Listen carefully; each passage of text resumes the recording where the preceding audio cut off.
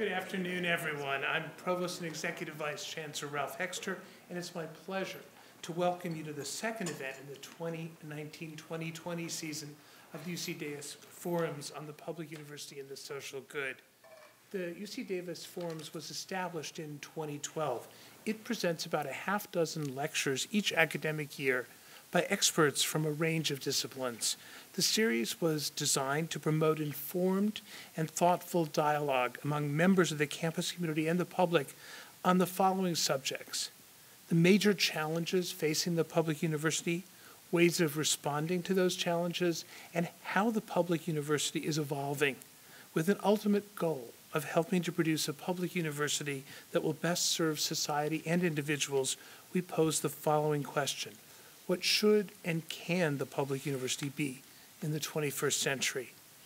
In our preceding 7 seasons, the UC Davis Forums has presented distinguished speakers on a wide range of topics pertaining to the public university and the social good. These have included educational access and affordability, diminishing public confidence and funding for public institutions, the economic impact of UC campuses on their regions, sexism and racism in the academy, and the relationship between academic mission and neoliberal metrics of success, among many other topics. Our next forum, to be held on January 27th, will feature Shirley Malcolm, Senior Advisor and Director of the Sea Change Program of the American Academy of Arts and Sciences. But I invite all of you to visit the series website, forums.ucdavis.edu, to find information about all of the season's events, as well as videos of our past events. This afternoon, we're delighted to welcome California Supreme Court Justice Mariano-Florentino Cuéllar. He will share his views in conversation with Raquel Aldana, Associate Vice Chancellor for Academic Diversity and Professor in our School of Law. Before Justice Cuéllar is properly introduced by Associate Vice Chancellor and Professor Aldana, I'd like to say how pleased I am personally that we have the privilege of engaging with this distinguished jurist and friend of education today. I had the honor to meet Justice Cuéllar several years back when he was the featured speaker for a School of Law commencement over which I presided. I was immediately struck by both the importance of his message and the way he conveyed it, with passion rooted in personal experience and conviction, and with warmth and wit. Since then, I've had the honor to meet with him on several occasions and to learn even more from his deep and humane thinking. I'm very much looking forward to the conversation he'll be having with Professor Aldana, and I trust that you are too. As a final item before that begins, I have a few thank yous and announcements. I'd like to thank all who've made this event possible. First, the UC Davis Forum Steering Committee, led by Martin Kenny, Professor of Human and Community Development, and Associate Vice Chancellor and Professor Aldana, who will be both interviewer and moderator for this event. Next, the campus units that have joined my offers to sponsor this lecture, the Community and Regional Development Program, and the Center for Regional Change. Finally, and most importantly, Justice Cuéllar for coming to our campus to participate in this special event. One more announcement. After today's presentation, there will be a Q&A period and then a reception in this location. We hope that you can stay for talk and refreshments. Now, let me invite Justice Cuéllar and Associate Vice Chancellor and Professor Aldana to their chairs. Thank you. Thank you. That's very kind. Thank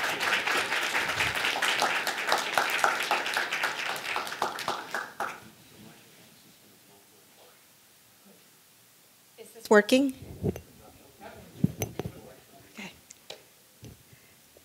Good afternoon. Thank you so much for coming. And I really want to start by thanking Provost Hexter, because it's really the reason why we're hosting this forum today. He's been a wonderful friend and a supporter.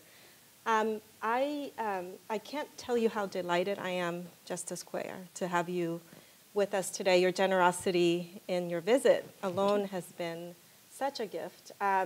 For those of you who are just meeting him for the first time, we actually hosted a wonderful program at the law school at noon, and we were very intentional to target that program to students. And so we had high school students, we had undergraduate students, we had law students.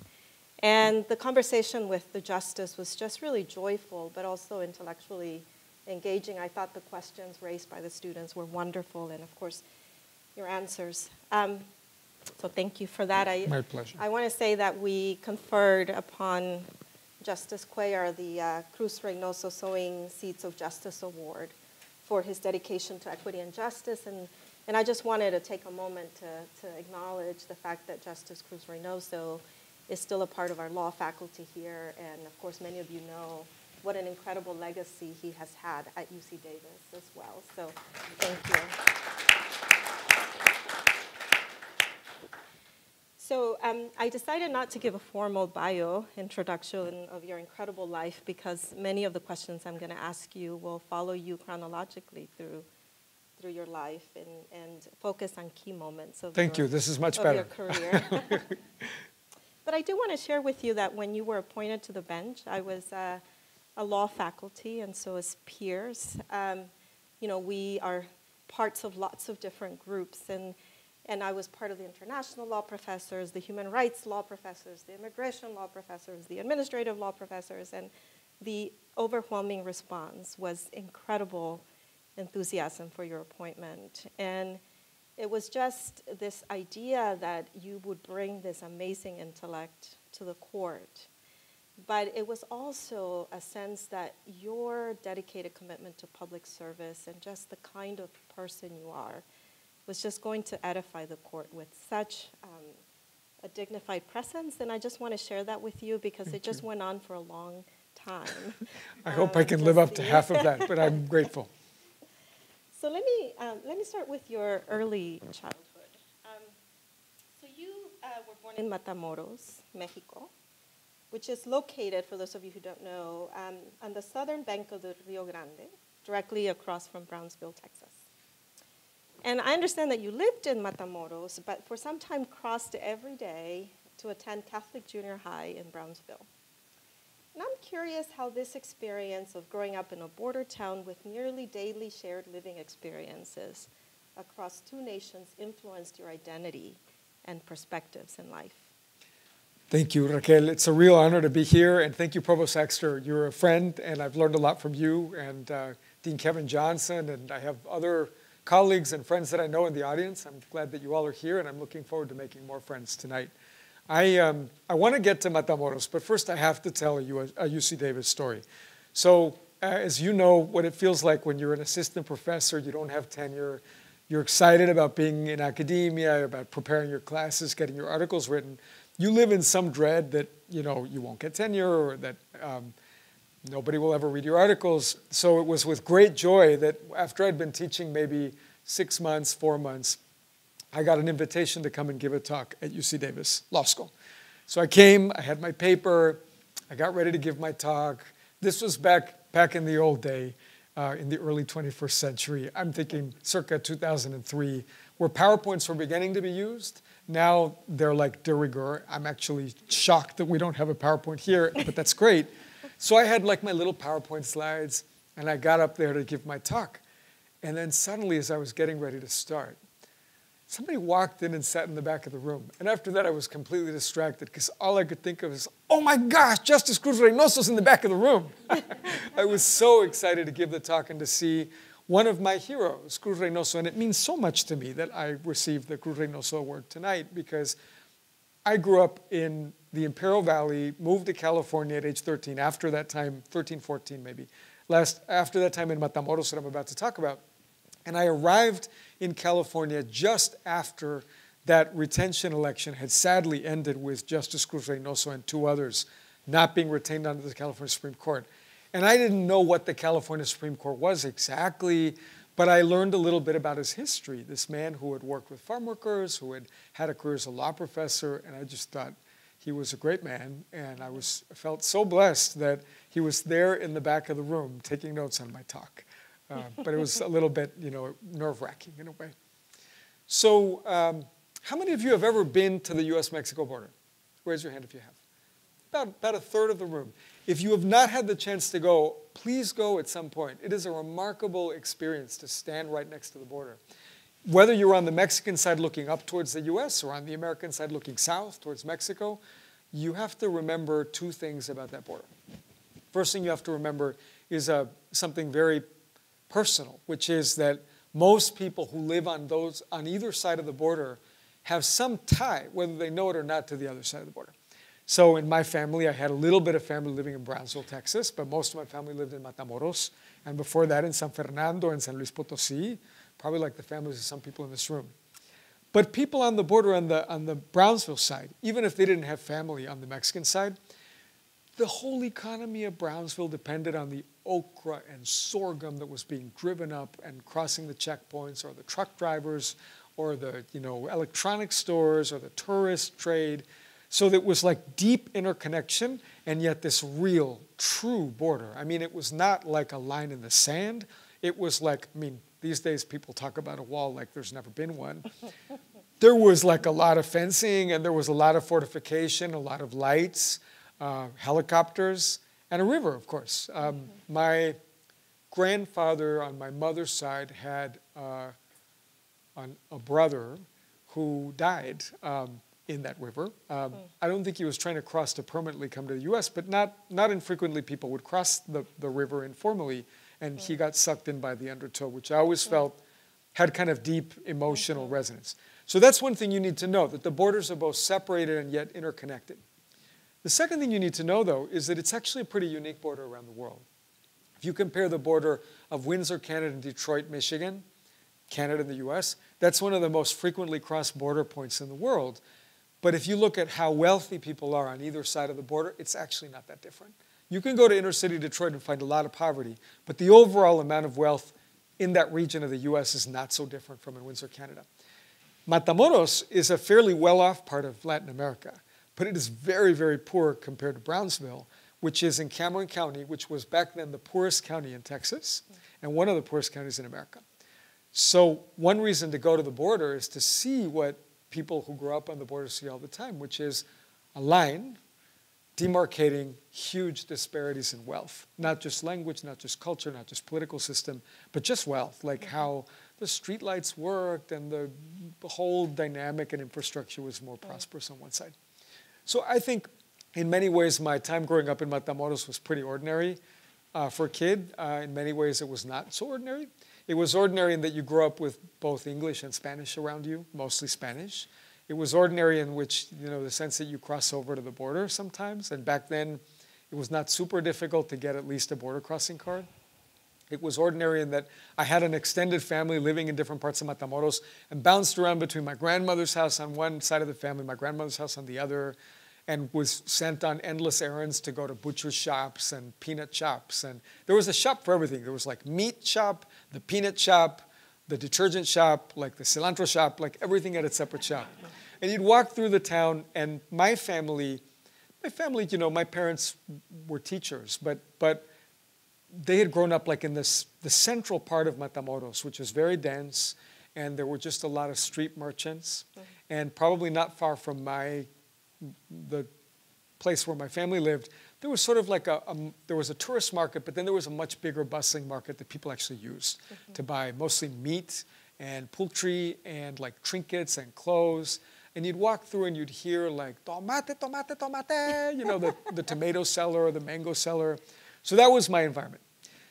It was different in that my father, he had been in that sort of first generation of Mexicans in the region who had benefited from the developmental state in Mexico of like actually trying to get people to go to become teachers and to go to normal school. So he had trained to be a PE teacher in a Mexican public school, which he never let me forget. He always argued that I didn't do enough exercise. But he had fallen in love eventually with my mom, but first with basketball. And for a short Mexican, playing basketball was a challenge. But he had gotten so good at it that he had actually gotten a scholarship to attend this Catholic school in Brownsville as a kid. And that was the very same school that gave me a scholarship years later, although not to play basketball. And so that was like, you catch the point about crossing the border every day. It was to go to St. Joseph Academy and feel grateful for the Marist brothers who gave me the chance to go there rather than to a Mexican public school. But it was complicated because you were I would say, I'll end with this. you were kind of paradoxically aware that there were all these distinctions of geography, nationality, and class. And yet you were also aware that those were very permeable at the same time. And that was what was weird. It was paradoxical. Like you thought you can cross the border, but it is a total fact of life. And sometimes when the stars align a certain way, the immigration official is just going to send you back, and it doesn't matter that your documents are in order.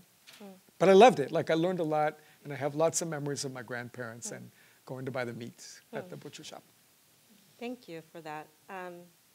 Earlier, actually, you talked a little bit about a different type of barrier or border, if you will, which is more of a geographic barrier, being both a product of California in many ways, but experience it distinctly depending on geography. So you talked about the fact that at age 14, your parents all moved to reside in the Imperial Valley, Calexico, to be more exact.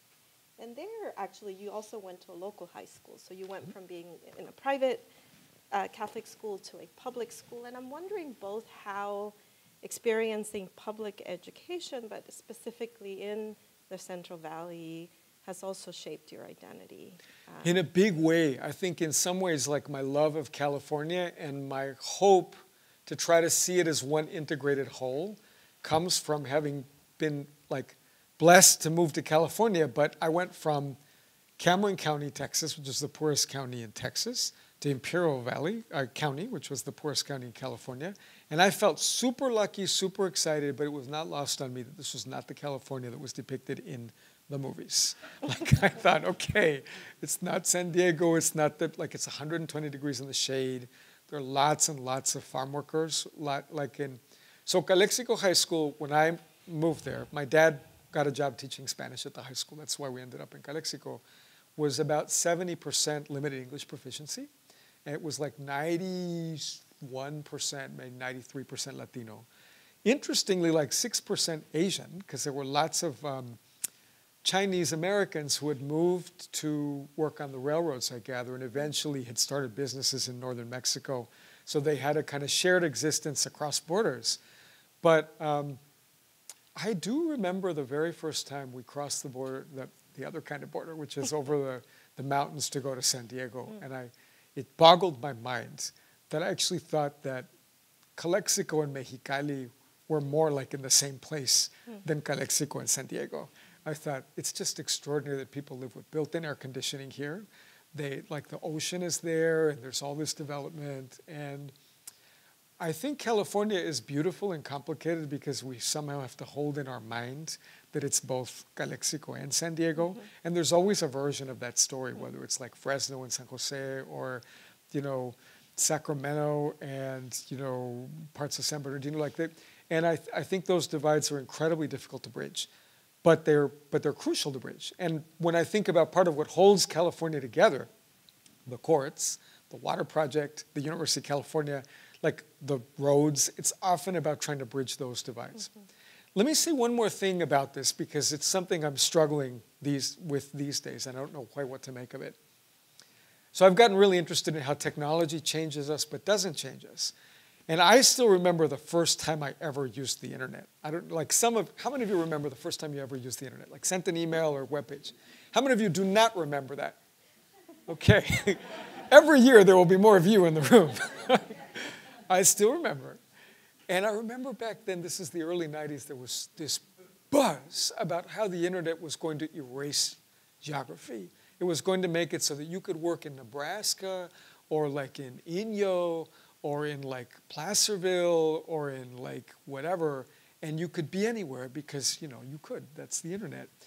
And like 25 or 30 years in, what's really interesting to me is that the opposite has happened. Like if anything, I would say there's more clustering of wealth, power, like education in a smaller and smaller chunk of places. And it is odd to me, like what to make of that. Like I do think we've all benefited in a lot of ways from the internet, but we ought not to feel okay about how those benefits seem to be clustering more and more geographically. Interesting. I love the language you use, and you talked about how growing up in a border town made you aware of how permeable spaces can be, including spaces of deep inequality. And in many ways, your life is really about being incredibly permeable, if you will, because you've occupied spaces that are usually don't go together. So for example, you are a byproduct of 3 of the most selective private institutions in higher education, undergrad at Harvard College, JD at Yale, if that wasn't enough, doctorate at Stanford.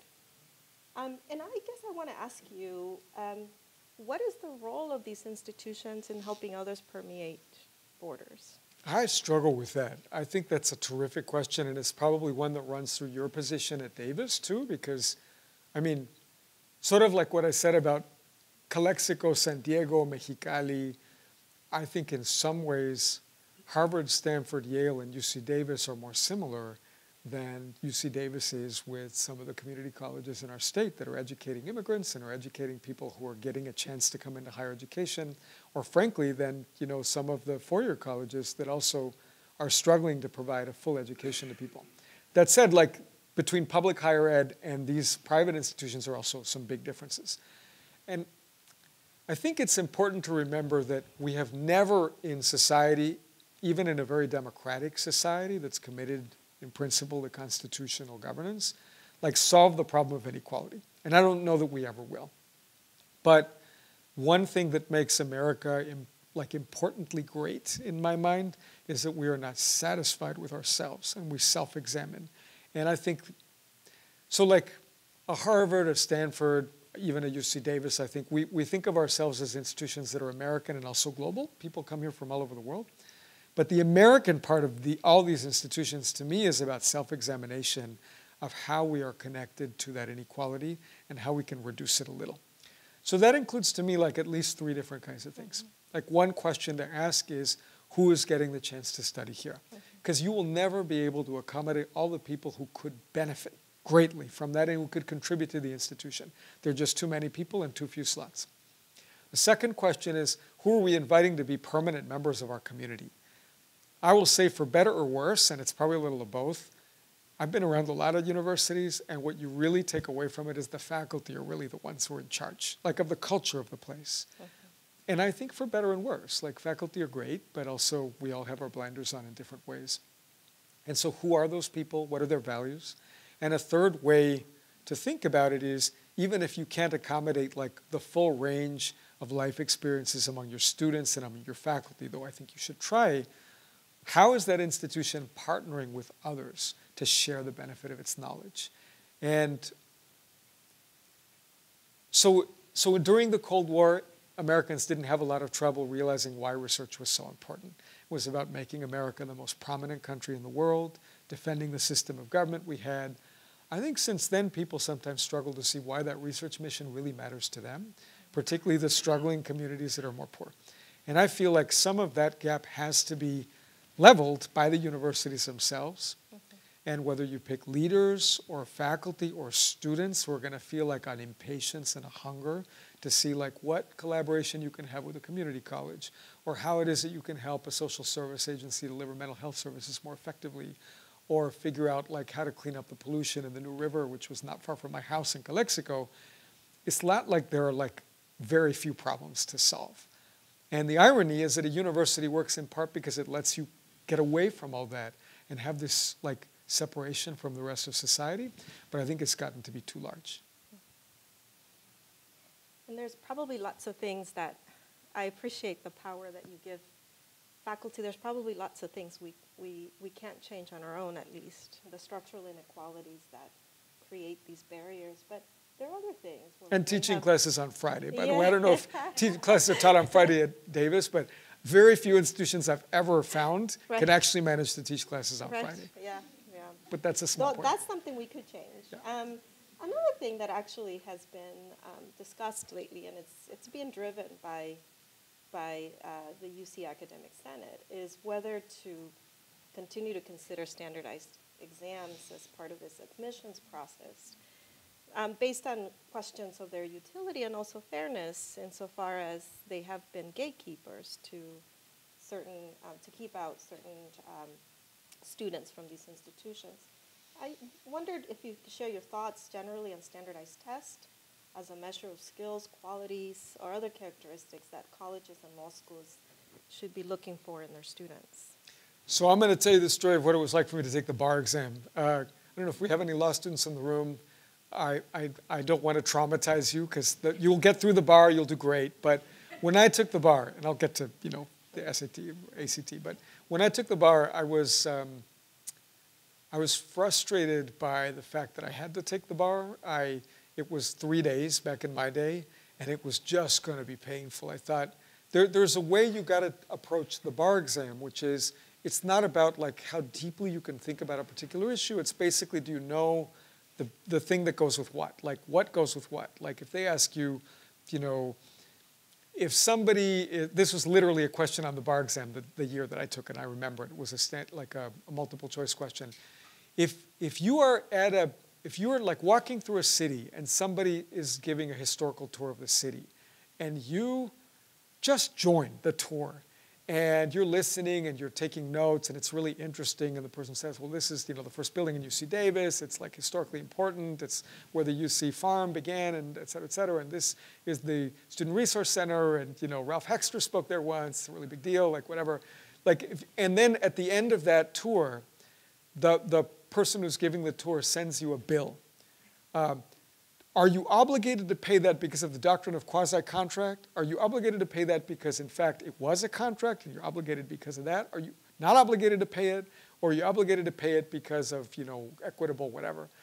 And I thought to myself, this is just so painful. I mean, I'm not saying lawyers shouldn't know that, but it was not, I didn't love that experience. Afterwards, I was so done with the bar exam, I hoped, that I took it in Oakland. I took the BART across, and I got on the Muni, and I got all the way to Ocean Beach, and I walked into the ocean. I don't think I took anything off. I just walked into the ocean and cleansed.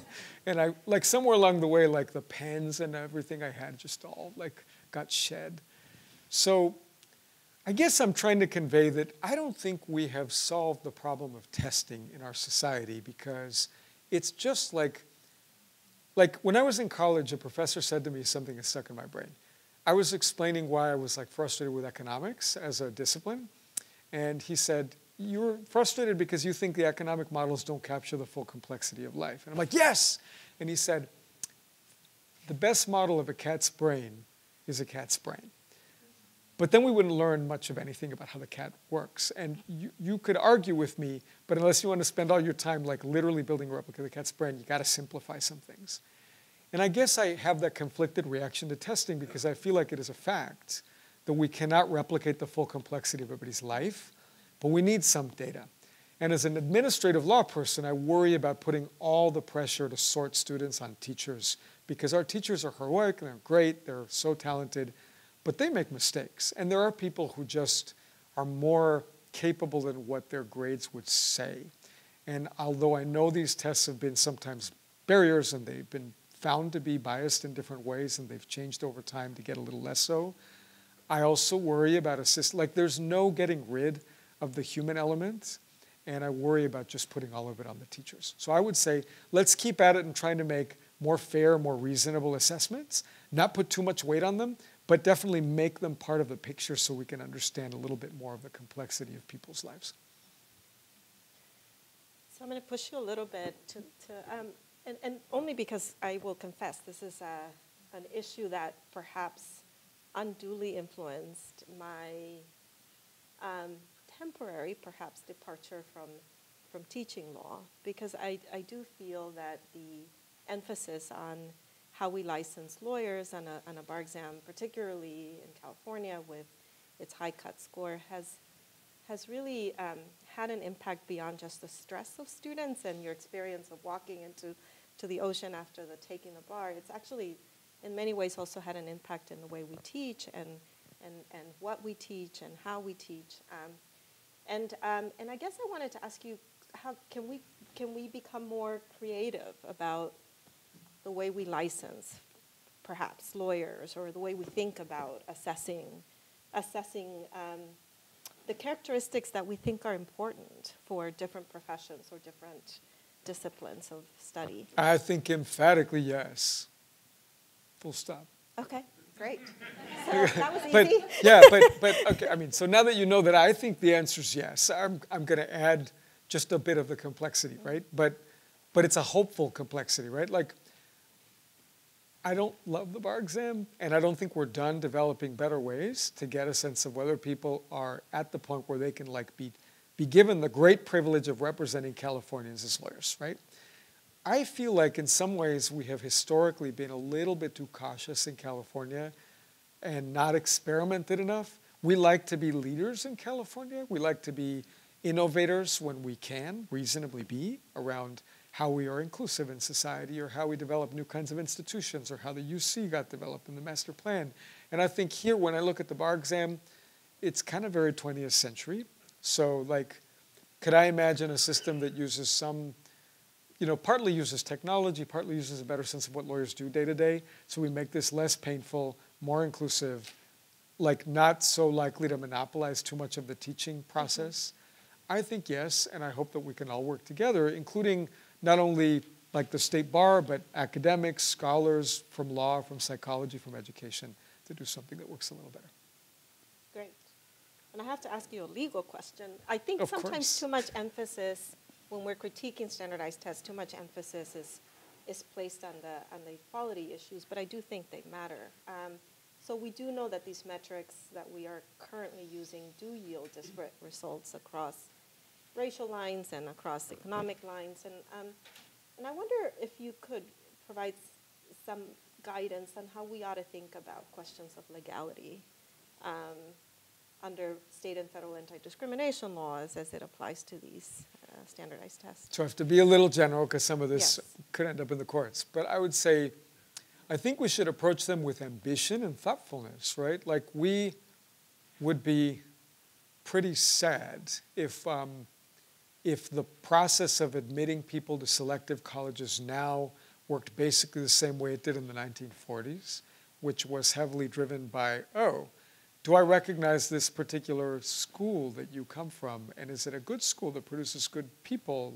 Never mind that a whole bunch of the population may not have a chance to go to that particular school. Like, before we even get to the issue of like, what was your circumstance at home? Or, how good were your teachers? Just like even like that. Or geography was a big barrier for people, or race, or sex, gender, right?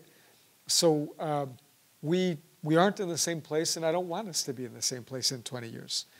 That said, I feel like the testing piece is complicated because it has been exclusionary in some ways, I gather, like as I look at the research historically. But it was also a means through which people gained access who otherwise didn't have it, right?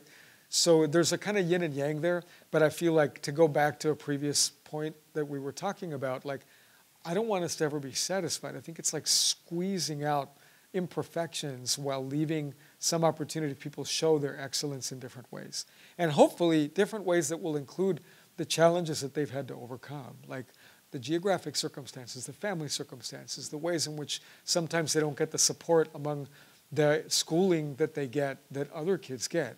I still feel like, I think this is what I'm also getting at. Like, I'm perfectly willing to say we aren't where we need to be on the testing, but I think that the underlying issue in the background is there are some incredibly talented people all over California and all over the country, and opportunity is not distributed equally to them.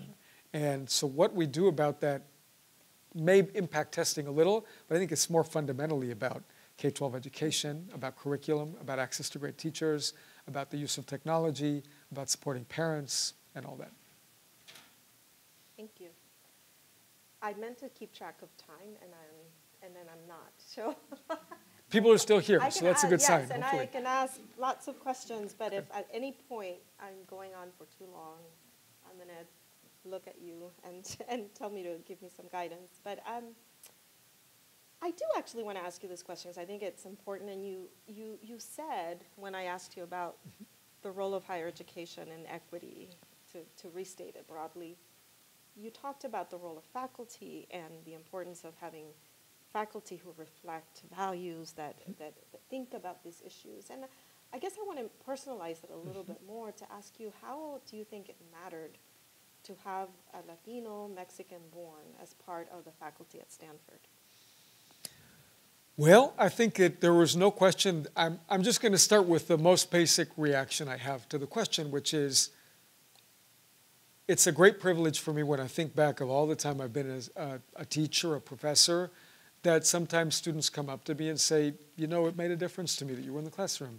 Maybe you shared something about what administrative law, how that operates based on your experience crossing the border every day, or working at the Treasury and seeing the disconnect between the impact the border might have on literally the public health of the people who might be like breathing exhaust fumes for an hour and a half waiting to cross the border, and how disconnected that is from the policymakers in DC who actually are responsible for border policy.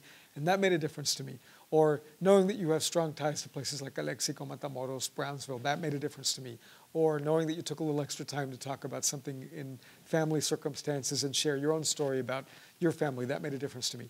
And that has happened more times than I ever imagined. It's also made more of a difference on me. Like there are times when I just wouldn't have thought about that, and I love that I'm reminded of it. I think it's had a difference, it's made a difference also on my sense of impatience with the institutions that I'm a part of. And I want to be like clear. I know that all institutions that are big are complicated and they have a lot of different constituencies, but when I ran the Institute for International Studies at Stanford, I thought it's great if we're producing research about how the international system works or how like changing geopolitics are affecting European security. But I also want to know like how the research our faculty are doing are affecting the way refugee camps are being designed, because I feel like there's an urgency around that, and some of it probably comes down to crossing borders and feeling like my story's a little bit implicated in all that. So there are probably other ways in which what's surprising to people is that despite a lot of social differences between me and the next faculty member, we might still deeply agree on some things, like that a university has to be inclusive to different points of view politically that may not be popular. That when we gather people together after an election and say to people, hey, many of you might have felt really discombobulated by what just happened. It may not have been what you expected. We might also have to think carefully about how are people going to be feeling who might have voted for the person who won that election, right? And I think that is a real challenge. There are other challenges too, obviously, but I feel like that's an important one for a lot of reasons. But one of those reasons is that when things go wrong at a university community, people are impacted for their whole careers. They get a certain set of perceptions and views, or maybe lose an opportunity to build bridges that might serve them really well in the future. I could go on that, but I'm and you should, right? It seems like there's a follow-up on the tip of your tongue, and I want to hear it, like if you want to talk more about it. Well, because I think partially I connect dots too, like you. And so you talked about the dangers of technology, for example, in polarizing. And I think about our own context. And therefore, what are the mechanisms that we have to counterbalance those things that are happening in society? And you sort of started to allude to that, is the role of higher education to help us do that. But it's become actually quite difficult to do that, because some of the things that we have to think about as faculty is power inequities. So these conversations that are sometimes painful or hate speech, understanding that it's not inconsequential. So both respecting the values that you're discussing, while at the same time being mindful of both how our students come to it and how they experience that debate. I think that is extremely eloquent, and it makes me actually especially happy that you're in exactly the position you're in, because I feel like this, I'm going to unpack what you said, like my version of it, but sure. I think that dealing with these issues requires a lot of leadership and creativity and principle. So the way, one version of what you said that resonates with me is, it's really nice at this level of generality to say we should be very supportive and affirming of how we welcome people with differences, and also how we accept people who have different backgrounds, and whether they're, from Fresno or from the Silicon Valley or Imperial Valley, or whether, whatever sexual orientation, like we're inclusive and we expect everybody to be respectful to each other. But we also welcome differences of point of view. And by the way, no place in society like a university can actually train you to work closely with people who disagree with you. And by the way, now I'll add my own personal experience. Nothing that I really value that I've done in my career, including raise my kids, but especially the policy stuff I've done or the legal stuff in the court, have I ever accomplished without working really closely with people who disagree with me on some things. Like they agree with me on some things, but they disagree on others. What you're saying is like, that's great. Now let's get to the specifics. And what if somebody says, well, it's my legitimate point of view that we have too much immigration in this country. And somebody else says, well, you're talking about me and about my family. How am I supposed to feel? How are we going to have that conversation in a respectful way? And I got to say, I think that there's no getting past the fact that that's a difficult line to thread, but that universities are the only place that I can point to that are actually laboratories for how you do that effectively. So how you train people to say something like, may I offer my respect for your point of view that we could argue legitimately about the level of immigration a country has, the impact it has on the labor market, the impact it has on culture and language, but also as somebody who's lived through that process and been affected sometimes by the views of people who don't welcome immigrants and, you know, may rush to condemn something I do because they just don't like immigrants, that it's a sensitive subject. And, you know, we could probably learn from each other to understand each other better and see where we have common ground and where, honestly, we don't, and we have a disagreement. But that's difficult. Thank you for that. I want to switch a little bit to talk some about more about educational equity now from the perspective of K through 12, because your career, you've done so much, including being a member of the U.S. Department of Education Equity and Excellence Commission. So this commission was charged to provide advice to the Secretary of the U.S. Department of Education on disparities in K through 12. It issued a report in 2013 titled "A Strategy for Education, Equity, and Excellence for Each and Every Child." Quite ambitious. That was very diplomatic. It was very ambitious. The recommendations were equally ambitious and focused on a lot of structural reforms, like reforming school financing and the quality of instruction and mitigating poverty, infusing K through 12 with accountability. And then it was dismantled. And I don't necessarily want you to focus on that, but perhaps putting us forward in the future, I want to talk a little bit about the state of K through 12 education in California. So there was a 2018 report by the Campaign for College Opportunity on state of higher education for Latinx students. And it found some positive and some hard things. And the positives is that we now have higher rates of high school graduation among Latinos, 89%. And more of them are going on to college, 1.3 million according to 2017 data. But even so, only 2 in 5 Latinx students graduate with a high school with a C or better, which is necessary to attend a public four-year university. And I guess I want to ask you what you think California should be doing better for our students. I don't think there's any policy area that better reflects both what's good and not working with America than public education. And I want to go back and just say 2 things before I get to the report, which I think still is very current in some ways and very relevant to your question. First thing I want to say is I want everybody in this room to just imagine for a moment that you can have a conversation with one person, and that person is a teacher who's made a really, really big difference in your life. Somebody that's taught you something profound about values or about how to think about math problems or about how to think about history. And I don't think there's probably any of us in this room who can't think of one person pretty quickly that comes to mind who fits that bill. But I think that there are far too many people in America for whom that's a difficult question. And it's not just that the teachers are not trying hard. It's that all kinds of things are going wrong to complicate that process.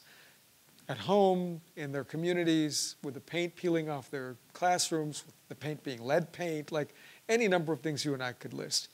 So one thing that I think has been important for America, and this is the second thing I want to say as context, in addition to just how important teachers are to everything, is that we are facing like some of these difficulties and frustrations because we've actually gotten a lot more ambitious about what we expect from public education.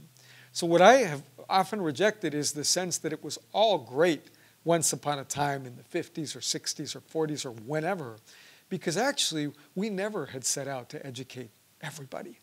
And that's an extraordinary thing. Like I would say, before we even get to all the things that are going wrong and all the things that are going right, the best thing that is happening in public education is that we don't actually have the model in a lot of other advanced industrialized countries where the assumption is that just not everybody is fit to be educated to even finish high school, let alone go to college. That's something that should be rationed. We don't, in principle, want to ration a good high school education. Obviously, the more we've taken that commitment seriously, the more it's become painfully clear how massive the gap is between that commitment and the reality, which kind of sucks for a lot of people. And one thing that is difficult for me as a scholar and was difficult in working on the report was that if you care about the issue and if you've lived through the differences that people can actually experience in education, in public K-12 education, you actually have a sense of impatience and urgency about it. Mm-hmm. And yet, a lot of the data we have, I would say fairly interpreted, and this is something relevant to your work too, is that change takes time, right? Like there's almost never a situation where like a superintendent comes in who's brilliant and she's got the right approach and she just gets the right test in and says the right thing to the teachers and just changes compensation, this little tweak, and the school board's behind her, and then it all is great, like after 2 years. So like I struggle between the sense that this takes like time, even in one single school, and the sense of impatience of how many generations of kids go through and then are affected by that mediocrity. Now in the report, what we tried to do is to take 27 or so people who were all leaders in education, from union presidents of the biggest unions in the country, to scholars, to like state education officials, to university professors, to advocates for school choice and charter schools, and to see if there was actually a way for us to produce a unanimous document.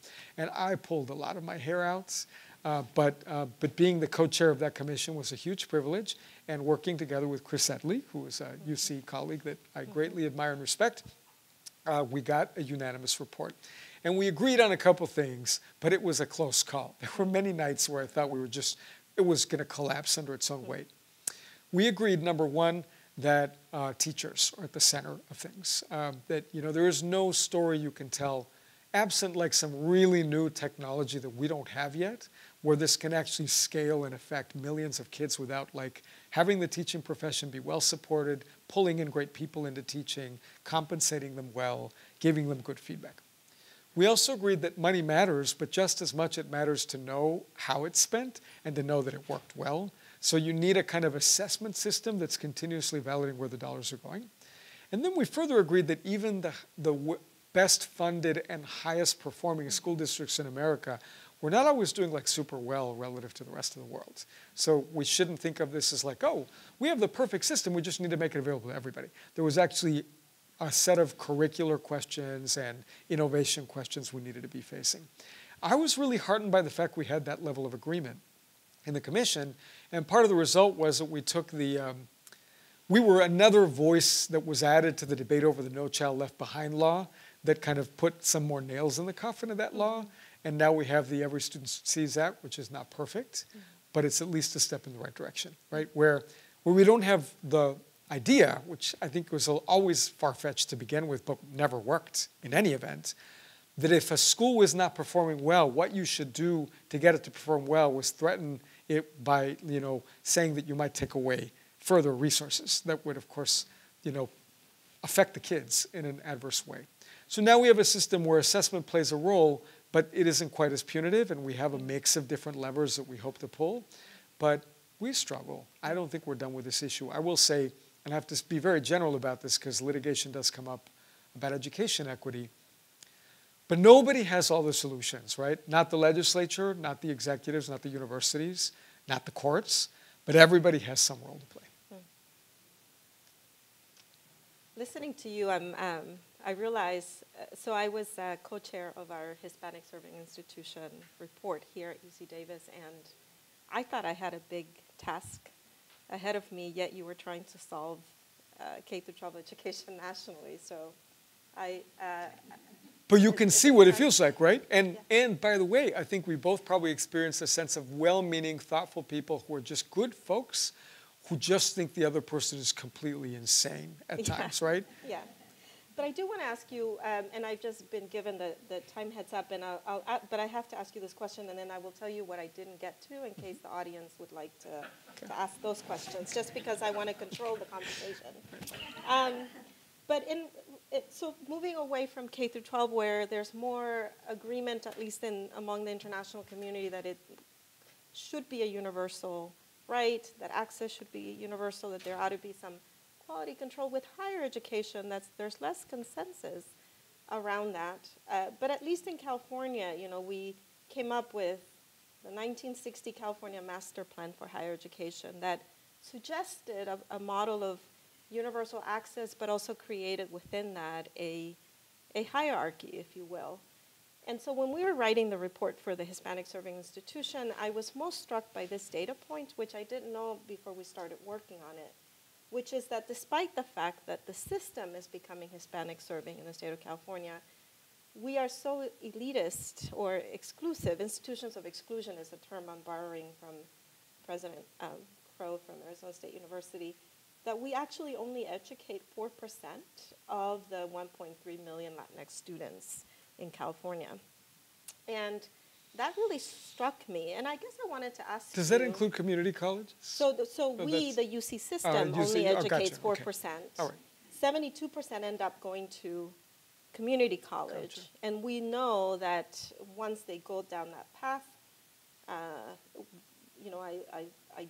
I'm a big proponent of community colleges, but the leak is really high in terms of transfer, in terms of completion, and so on and so forth. And so it starts to create these inequities throughout. And I guess this is a big question. Answer it how you would want, but is it time to rethink the California Master Plan for Higher Education from the perspective of equity?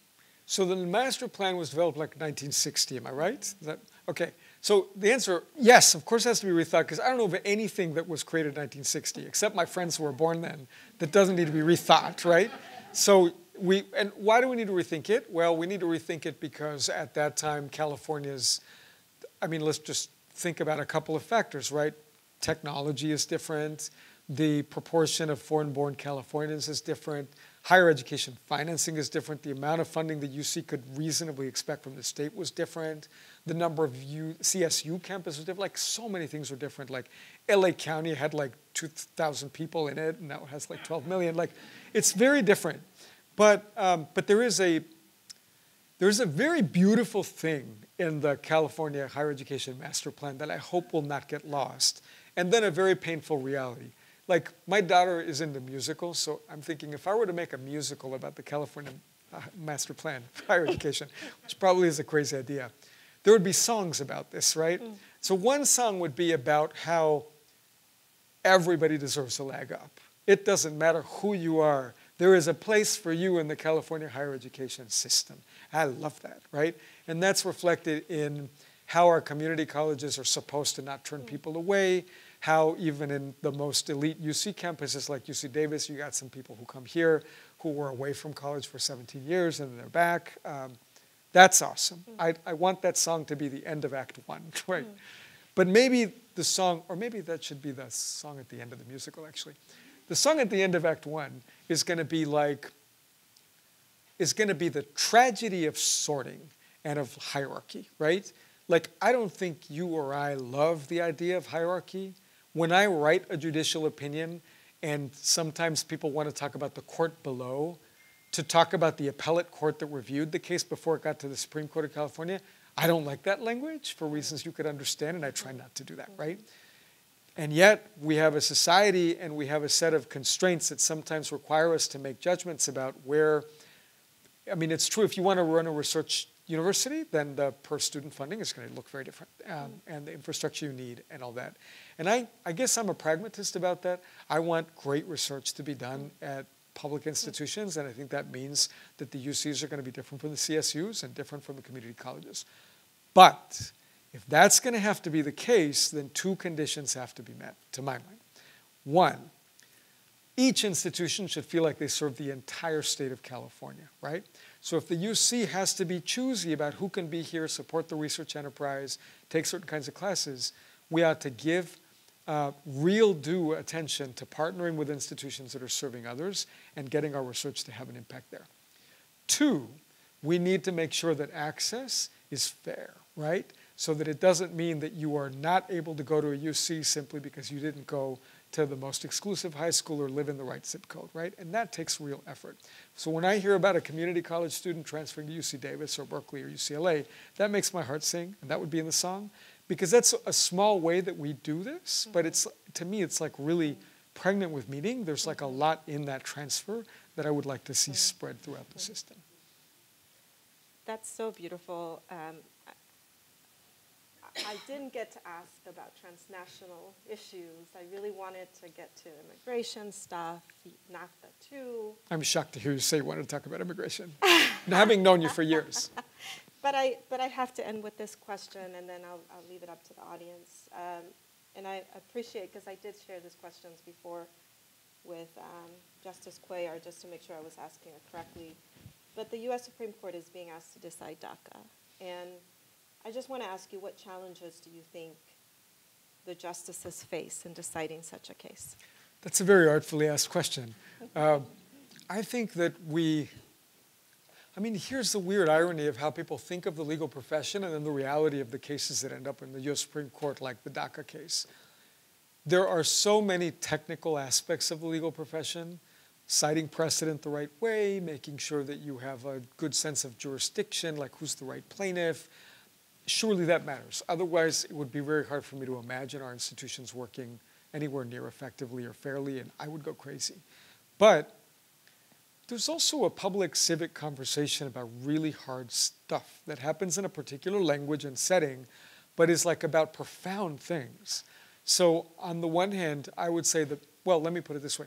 I think the biggest challenge for anybody working on a case like that is to recognize that it is a case about multiple things about this at the same time. It is a case about pragmatism, about the reality of how much we can allow our laws to accommodate to a social reality. It is a case about the power of Congress. It is a case about the powers of the presidency. It is a case about the discretion of mid-level to lower-level federal officials. It's actually a case to some extent about the power of a particular administration at any one moment in time versus another that comes later.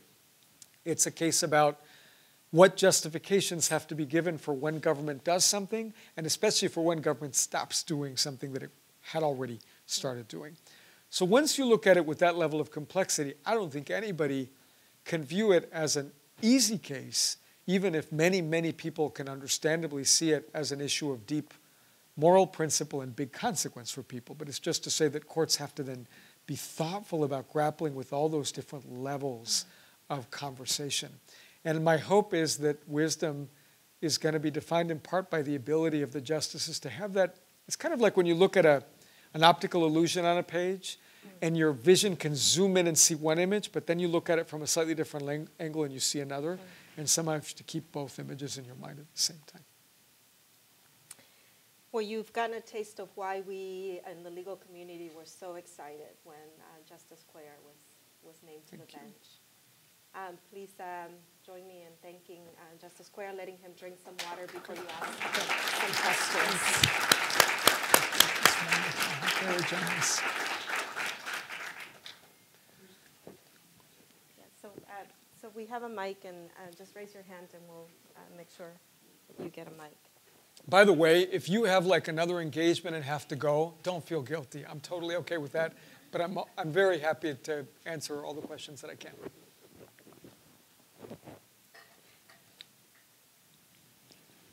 Anybody? Yeah. Wait for the mic.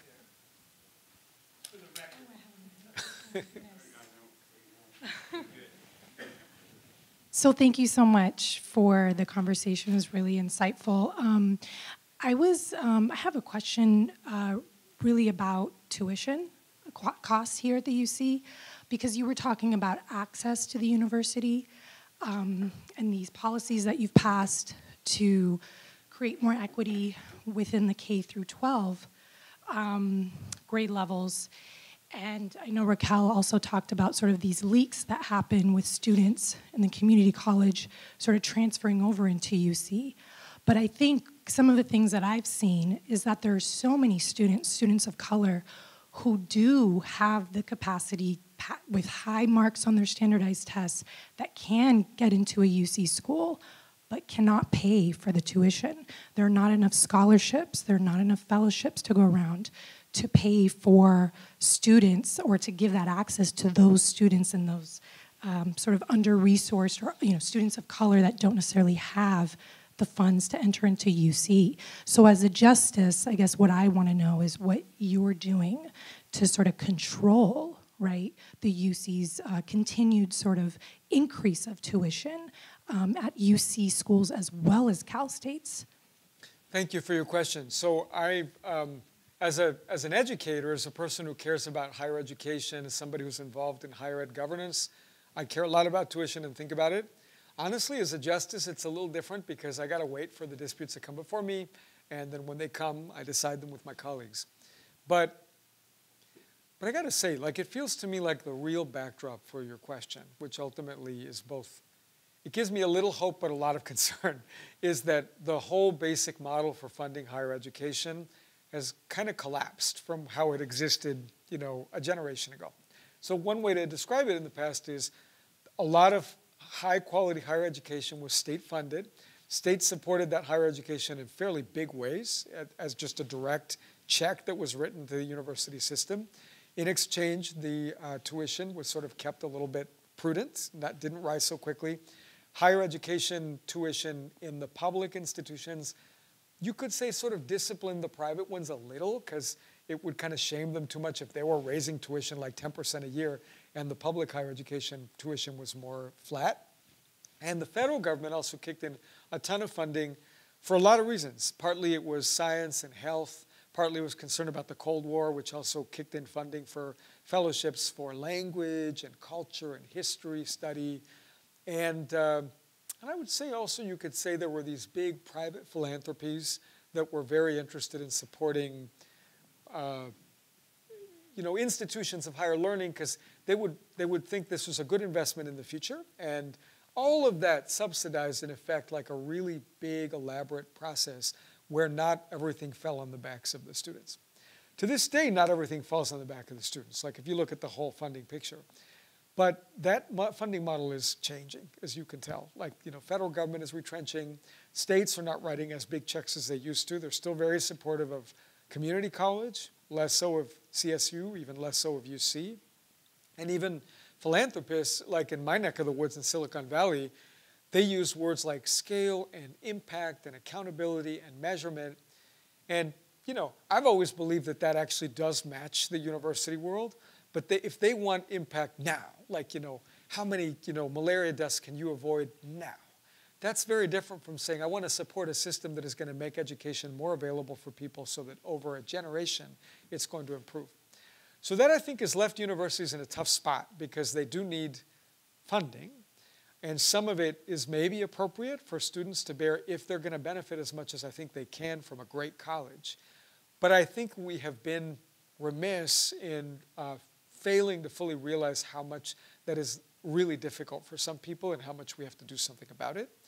So like another piece of why this is difficult, as the provost knows, is like the sticker price of higher education often is not the full picture. Like you got to ask, like, what are people's financing options? Which then means if you're getting some kind of private loan, you're going to be paying off interest for a long time. But then there's financial aid, which then is sort of subtracted from that. So some combination of greater transparency, greater honesty, greater ability to convince the sources of funding that this is a good investment to make, greater vehicles for funding so that maybe a small percentage of future earnings, if you earn a lot of money, like maybe that's fair. I think all of that together can help us, but in the meantime, we've got to buy some time and not let this be a runaway thing. I will observe that I think that higher education tuition inflation has declined a bit, so the increases are still happening, but they're happening less fast. So that gives me a little hope, but it's a troubling picture.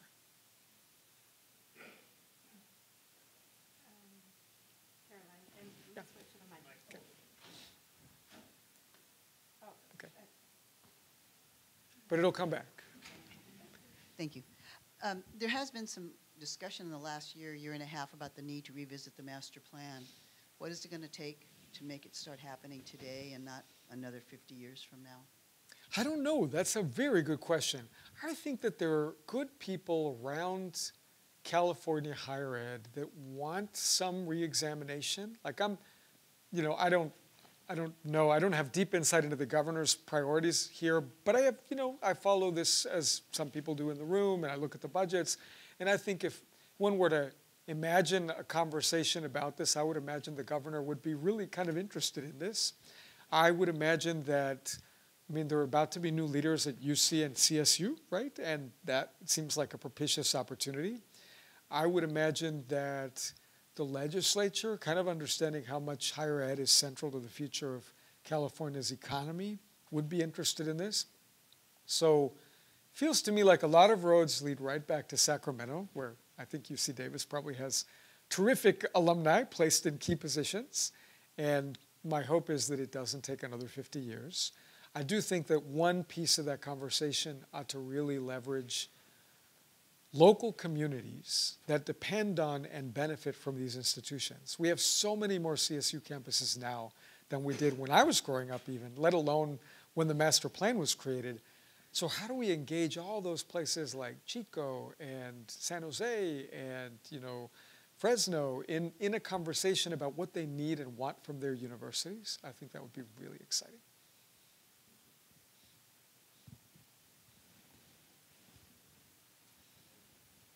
I kind of want to go back to what you were talking about with DACA. I've taken a couple constitutional politics classes, and I know you were talking about how so much is going into that case, so complex. But as a justice, what kind of precedent do you think we should look at in sort of looking at what can we expect from this case? What do you think that the Supreme Court justices are kind of looking at? I'm going to give you an answer that sounds like a dodge, but only because I'm careful not to get into talking about current pending litigation, even if it's not in my court. I think because you never know how that sprawls and could end up creating some ripples that affect California law. But I will say this. So I teach administrative law, which is one of the subjects that has the most boring sounding names in law school. But it's like all about the question you are asking, and it's a perfect subject because so administrative law, as Raquel knows, because you have taught it too and write about it, it's kind of like about when government has to do something, how does it actually do it? Like who has the power to do what? Who has the authority? What are the limits of those authorities? What happens when there's a disagreement between the people who have power? So who has the power to do what and why? That's administrative law. One great thing about teaching administrative law is that you benefit from low expectations because most students come in thinking it's going to be really boring, but they have to take it. And then they find out that it's about national security, and it's about public health, and it's about how clean this drinking water is, and it's about DACA, and then they perk up and they're excited about it, and that's not what they expected. So in thinking about how I would approach the curriculum in that class, I would say it has been an interesting process to see how concerns and anxieties about executive power, and in the federal context about presidential power, have gone across the parties over time. If you go back to the Roosevelt administration, many of the arguments that people later made to critique George W. Bush during the aftermath of 9/11 about how much the president was doing without explicit legal authority, those were the arguments being made against Franklin Roosevelt. And I ended up actually writing a book that was very much about this and about how Roosevelt dealt with those criticisms, sometimes imperfectly, sometimes very wisely and politically in a savvy way. But so you can trace this from Roosevelt through Truman, through Johnson, through to some extent even Reagan, but especially once you get to George W. Bush, Obama, and now the current president, that anxiety is on multiple sides. And I guess I would say it's hard to imagine any conversation about DACA where it's lost on the decision makers that that's the backdrop they're writing against, that this is not, they don't view it as an immigration, many of them may not view it as an immigration case primarily, but as a case involving the power of the executive branch and the need for society to be thoughtful about what those limits are, right? On the one hand, if you set limits that are too strict, then an executive may not have the power to say, hey, Congress has asked us to stop everybody who's committing this kind of criminal or civil offense, but only given us the resources to go after 20% of them. How could we not set some priorities about who we should go after, right? Who's a low-level offender and who isn't? On the other hand, the concern being, oh, you know, I'm the president, so irrespective of what Congress has said, I'm going to rewrite this and do it my way, right? So I would have more to say, but I think this is about as much as I should say. But it's a really good question.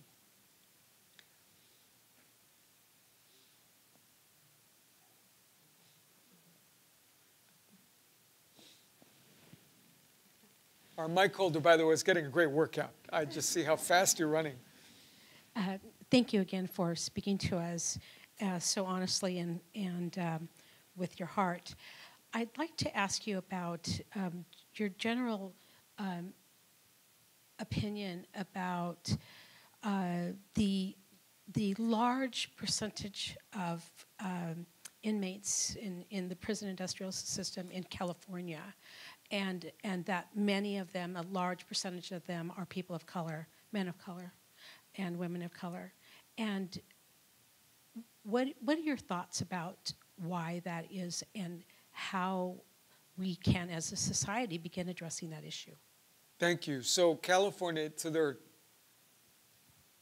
it's a great challenge and opportunity to feel like on the court, we're right in the middle of a process of dealing with the interpretation of a whole bunch of different initiatives that voters have recently enacted in the last few years, as well as some policy changes that come from the executive branch and the legislature that reflect this sort of arc in the policy of California. California has often been an innovator in criminal justice.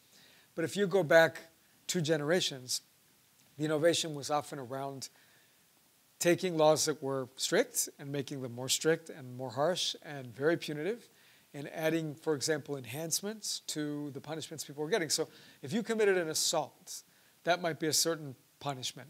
And eventually that went from being indeterminate to determinate, which increased the number of years for most inmates. But then on top of that, there might be an enhancement if you use gun.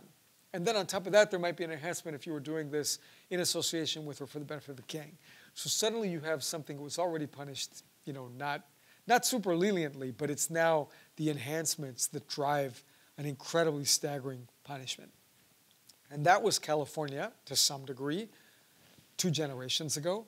Now California is kind of at the other end of the spectrum, going at a fairly fast clip, I would say, towards recalibrating the system. And you can begin to see a picture which is in no way perfect for dealing with the issues you're raising, but it's very consequential historically. There's realignment, there's Prop 36, there's Prop 47, there's any number of other sort of changes in the law involving different criminal offenses and enhancements. And all of that together is creating, I would say, I'm kind of an optimist, so I would put it this way. It's creating an opportunity for us to rethink carefully what, as the law requires, some basic ideas about how we run criminal justice in California. And this includes even things like, well, now clearly the legislature is interested in the level of transparency of police records. So there are a lot of things that are happening. And I would say it's careful for us to try to get this right, to follow the law as much as we can, but also maybe for the policymakers and people who control the budgets to think about the big picture. And I think a crucial piece of the big picture for me includes that when we have so many people that may have an opportunity to go home, that does require a support structure around them. Because, part of what also has kept a lot of people incarcerated from different communities is that parole, probation work in a certain way that, technical infractions and violations can land you right back in there. So, how do we build a support structure so that when prisoners come home, they can be integrated, they can be supported, they can be supervised where needed, they can be, helped to these opportunities in education, they can find where in the California Higher Education Master Plan they belong. And if we do all of that right, my hope is we can show other states what's possible.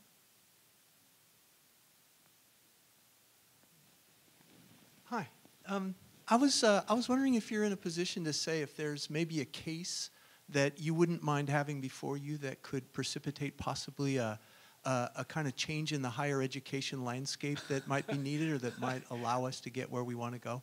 I think I should I should probably just say that it's a good thing that our courts provide access to justice to all Californians, and that we have millions of cases and disputes in California, but we have a good system that includes our courts of appeal to go from like 6 million disputes, they work on 30,000 or so. And that gap, it concerns me because a lot of people who might have appealable issues need to work with a good lawyer in order to get it to the Court of Appeal. They need a transcript and so on. But then, of course, at the Supreme Court, we have to deal with thousands of petitions and select a very small number of cases that we can give full review on and grant, write a full opinion on. There are other cases we may not grant review on, which we might transfer back to the courts of appeal, or we might, depublish or do something technical with. But about, 80, 90, 100 cases are only the ones those are the only cases where we can write a full opinion. And if you were to ask me, for example, well, what determines which of those cases among the many that are, brought before you in a petition do you actually select? I would say there are a couple of factors. For example, we look carefully at whether this is a case that affects a lot of Californians or a small number. We look carefully at how likely it is that this dispute will arise over and over again, rather than be something isolated that just has to do with a historical issue. We look particularly at whether there's a split in the courts of appeal. We have 6 judicial districts with different courts of appeal. And if, for example, the Court of Appeal in LA has decided one thing, and the Court of Appeal in San Francisco has decided another. So just to give you an example from a past case. So let's say the question, which is a difficult question in higher ed, is what responsibility does a college have to protect a student from being attacked by another student? And when can we say the university actually has a duty to protect that student? Like, what might be enough information for the university to actually have to act? If the San Francisco Appellate Court, the First District Court of Appeal, has decided that different from the Second District Court of Appeal, that makes the case skyrocket in our estimation of whether it's important to grant review. It is not necessarily an absolute condition to granting review. We sometimes grant review on cases of first impression that have just come up and don't have a split in districts, but it really helps a lot. And that's probably as much as I can say. Yeah, I know you're interested in technologies. So what are you thinking about sentencing software, probation software? How are we going to balance those technologies in the courts today? What do you or jurists need to think about before they use them, before you adopt it, et cetera? So what's your thinking in that area? Thank you for the question. I'd say to give a little bit more context, your excellent question really is timely because California is among several states that are grappling with the fact that when somebody is arrested, brought before a judge, one of the really important things a judge then magistrate then has to decide is this person going to be detained or not? We have normally approached those questions using bail, the idea of do we set bail, do we deny bail, and at what level? And those issues are under some litigation. But the backdrop is that clearly California is not alone. Other states too have wanted to see if maybe technology can help us be more fair, more accurate, more reliable when we make these determinations. How might we use data to be thoughtful about the way we do this? It's a big, big thing to say to somebody, even while you're waiting for trial, you're going to be locked up. And I would say 3 things. I would say learn, be careful, and be honest. Those are the things that I would want for any system that experiments with this. So learn first. I think what we have already learned in our exposure to computers is that they rarely perform exactly as they're designed to perform, right? So it borders on madness not to want to do some pilot projects where different kinds of software with different user interfaces are used in different places. That's for starters, right? Now, obviously, setting some standards, too, of what degree of transparency, what degree of disclosure of data, how much should this be auditable so that we know, what the basis is. Second, I would say be cautious because we know from a lot of research in people's relationship with technology that people will sometimes not trust enough, but more often, in certain contexts, they might over-trust technology. They might think that because something shows up on the screen with a patina of deep legitimacy, that that's kind of it, right? And somebody might think, well, I'm still an independent decision maker. I'm weighing the recommendation of the software. But they might be so influenced by that that their own independent judgment begins to shut down. And then third, be honest. I think we need to honestly realize that we're a little stuck when we deal with human decision makers, because human decision makers are just both biased, but they're also heroic in that they are part of a system of conversation where we justify decisions to each other using a common language that we understand, right?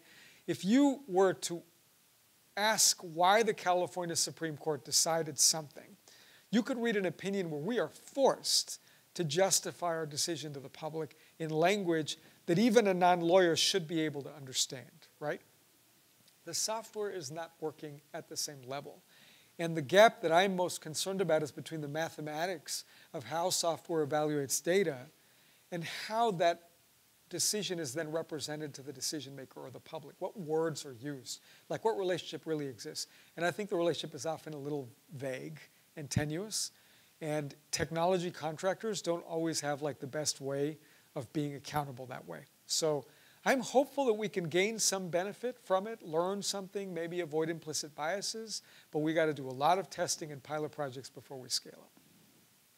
I think we have time for one more question. Joe, you get the last one. So in the last year, we received 2 executive orders that have come from the administration that have pushed us to continue as public institutions to support free speech, student expression on our campuses.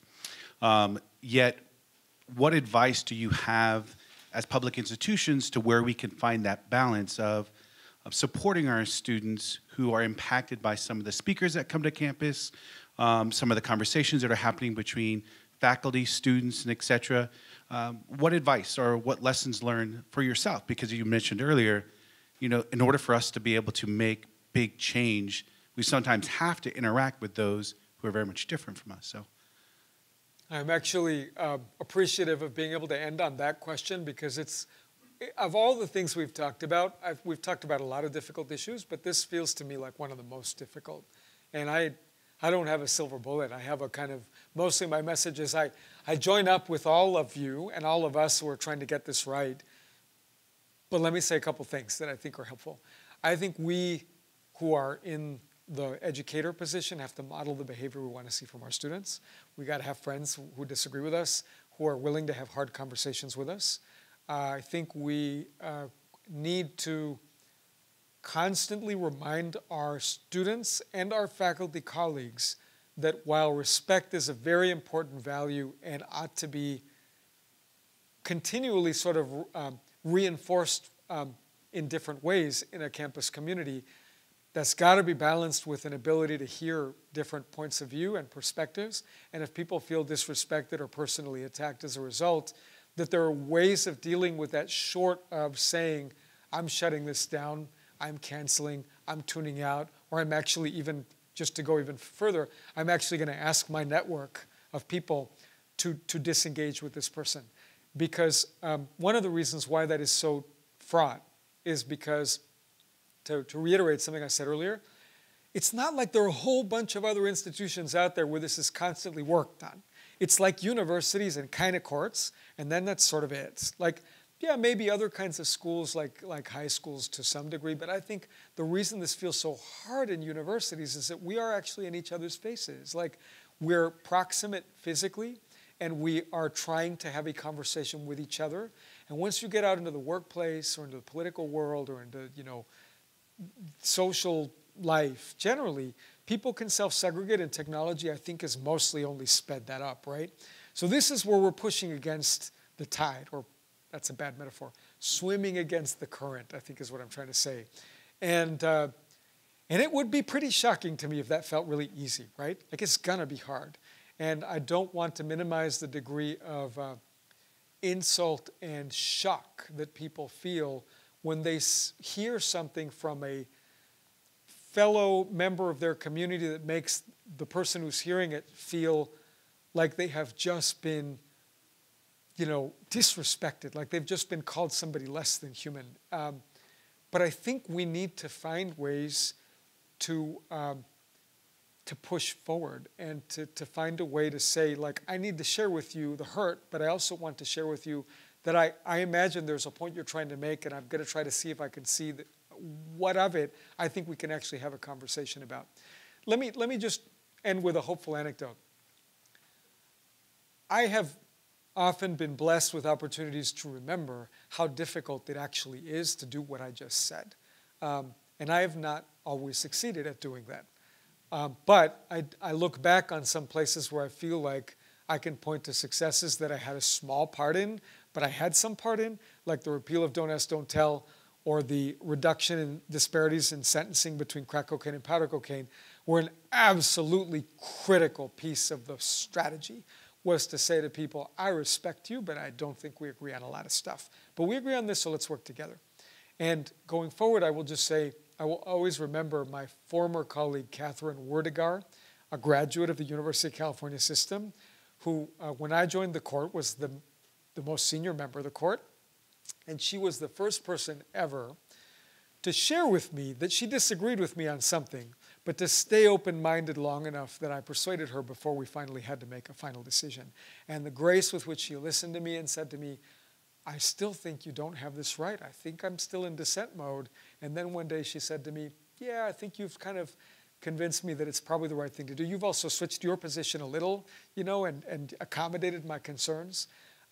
Whenever I am especially certain that my colleagues are wrong and that they're just being obstinate and not seeing the light, I try to remember Justice Werdegar and think about what she taught me. I know there's a reception afterwards, and I hope some of you get a chance to engage with Justice Cuéllar some more, but please join me